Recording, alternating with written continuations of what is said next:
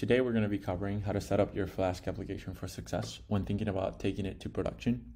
So if you've ever worked with Flask, you'll probably have seen this error message, which says, this is a development server, do not use it for a production deployment.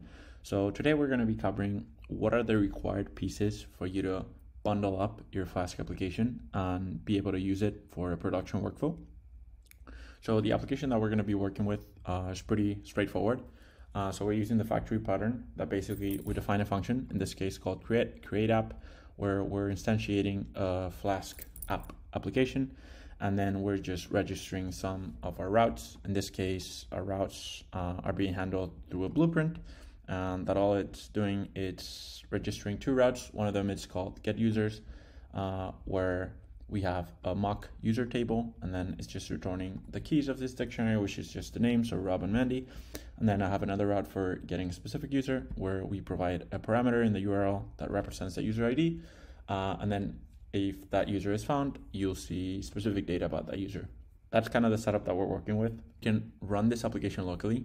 In this case, you might have noticed that I used the command flask-a. This just is the option to represent what is a local file where you can find your application. So in this case, I'm pointing to this file called local.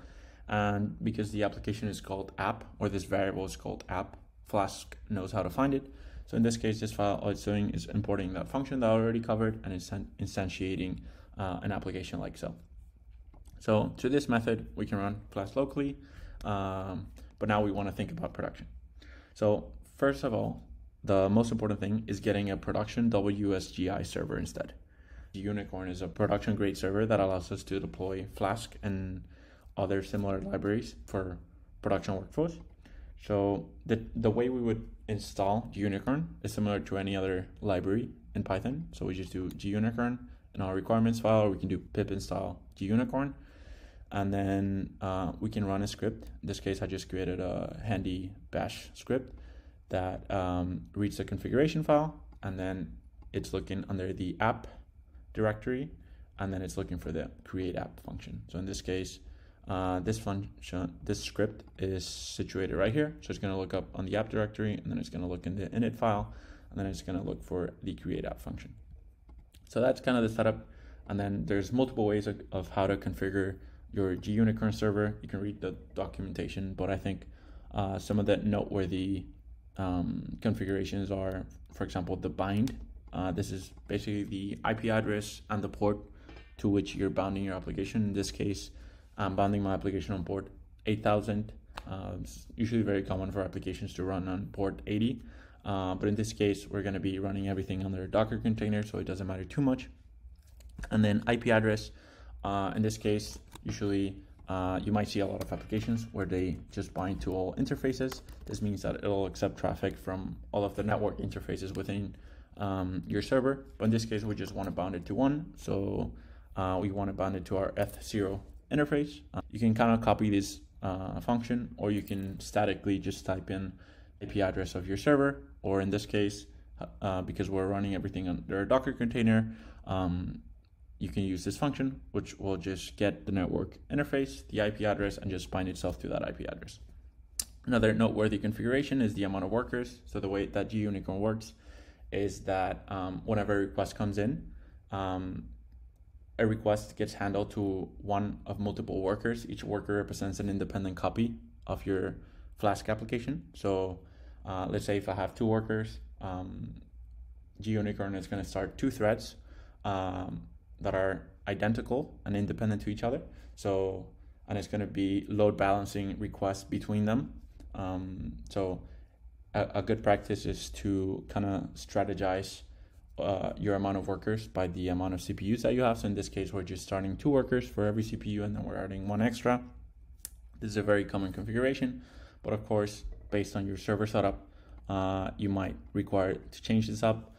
Something worth considering here, given the way that all of the applications are independent. If you're, let's say if you're starting 100 applications and then all of them are connecting to a database, just make sure that your database can support that kind of workload, because your database will have to support having potentially 100 concurrent connections. So with that being said, I think those are the two main configuration points. You can also specify what kind of log level you want, or perhaps there's some kind of timeout for your request.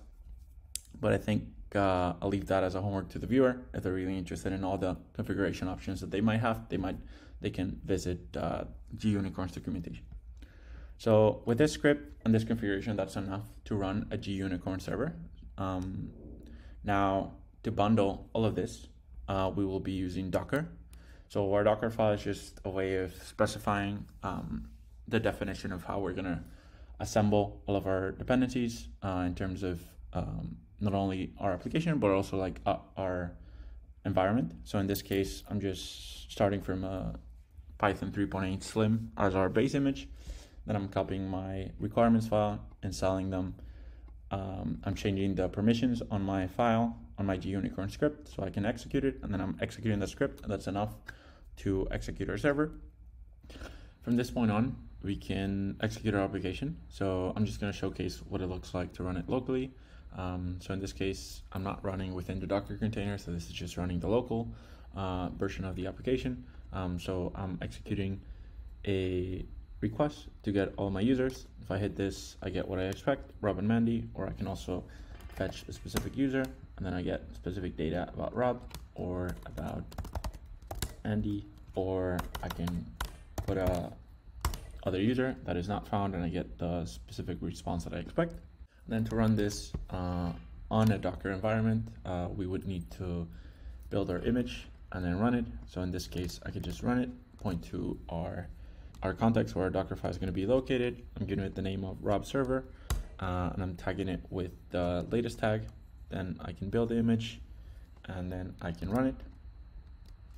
In this case, I'm not located in the right directory.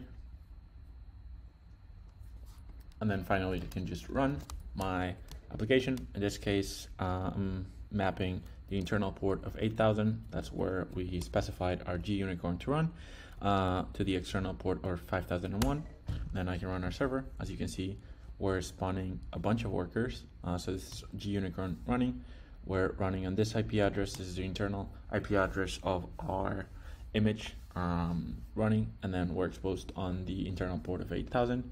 And we can see a lot of workers that are being spawned, and that is based on the formula showcased in the configuration file. And from this point on, we can execute the same endpoints, the same API calls just to this port, 5001, and we see the same responses. So I can look for Rob, look for Mandy, forget all of our users.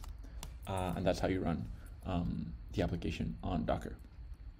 So once you have this, you have your image built, you can go publish it to perhaps any kind of like Docker repository such as Docker Hub or ECR on AWS, or you could publish it directly in some of these services that allow you to run Docker images such as Fargate on AWS or Vercel. And that's how you take a Flask application to production.